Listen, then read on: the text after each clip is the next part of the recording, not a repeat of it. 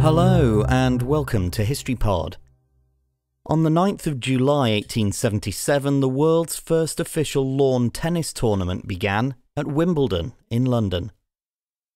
The Wimbledon Championship was hosted by the All England Croquet and Lawn Tennis Club, which had only begun to set aside an area for lawn tennis 2 years earlier due to the declining interest in croquet.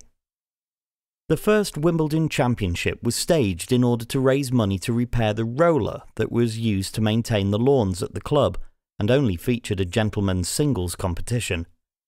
22 amateur competitors paid 1 guinea each to take part, and 10 days later, 27-year-old Spencer Gore won the final in front of a crowd of 200 spectators. This was after rain had stopped play for 3 entire days beforehand.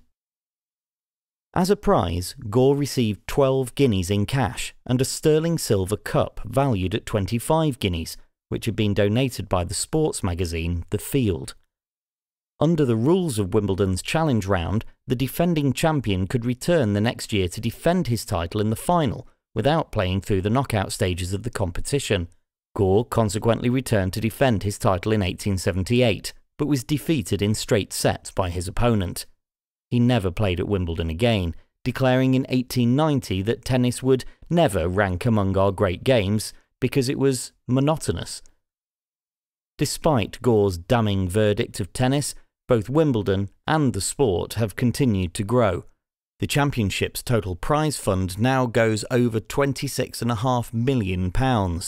In contrast, the first Wimbledon tournament generated a profit of just £10, with which the club's roller was repaired.